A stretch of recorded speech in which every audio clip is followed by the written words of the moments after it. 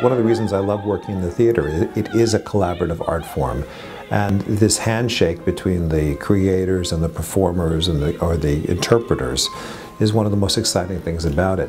And you know, sometimes, yes, of course I have it in my imagination when I'm writing it.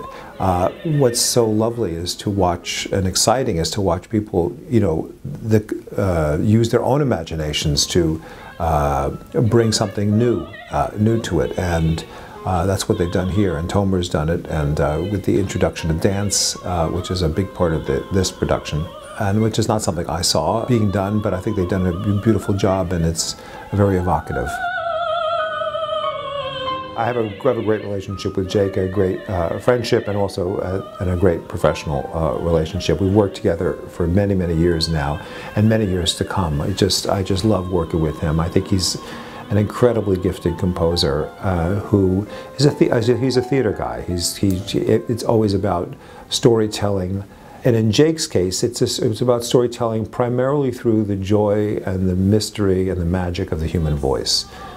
He is an operatic composer first and foremost because he really celebrates the human voice in everything he does. It sounds self-evident. Everyone is always, you know, people are always singing and so forth, but how you feature the voice and how you trust the voice to be the major thing that sort of carries the marrow of the matter, which is the music, is it's different for different people, and I just love the way Jake does it, and so it's been a great collaboration, and I look forward to years to come.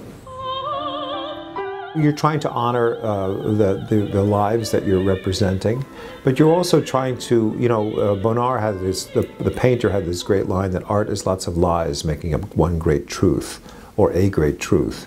And so what we're really trying to do is to honor the emotional reality of these people's lives. The facts that are portrayed in the piece are accurate.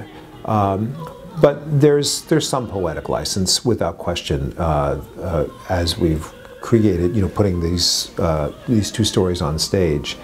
But what we're trying to do ultimately is allow music to depict the emotional reality of these people's lives, because that's why we're here. That's why we love opera, because music is this incredible conduit for the human heart.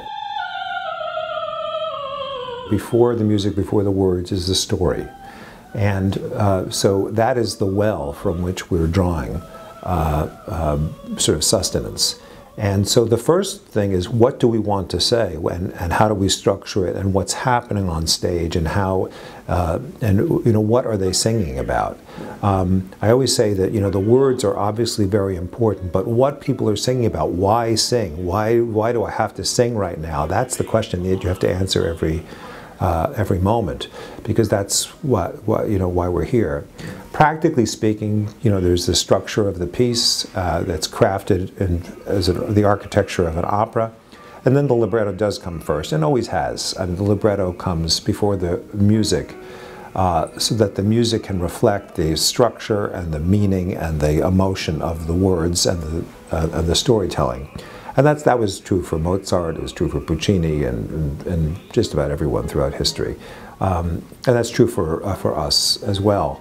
That said, you know, when I'm writing a piece and I'm doing the structure, I'm always talking to him about it, and I've come up with an idea, and you know, knock ideas around with him, and we're always working together. Furthermore, when the piece is being written, we're learning more information from the music. The music that Jake is writing is teaching us about who these people are. So sometimes the music, that it's emerging from his imagination, will take the story in a slightly different direction. So he'll come back to me and say, you know, I need something else here because the music has revealed something. So that's part of the process too. But basically, first comes the story, the structure, what's happening, what people are doing, and then the libretto comes, and then the music. This piece really is, I think the takeaway from it will be a meditation on survival. And the fact is that we have these two characters who come to various very different conclusions about what is required for them to live another day and how they're going to live.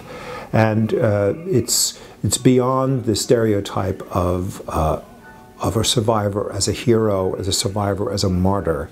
And hopefully it's a much more nuanced perspective on these people's lives.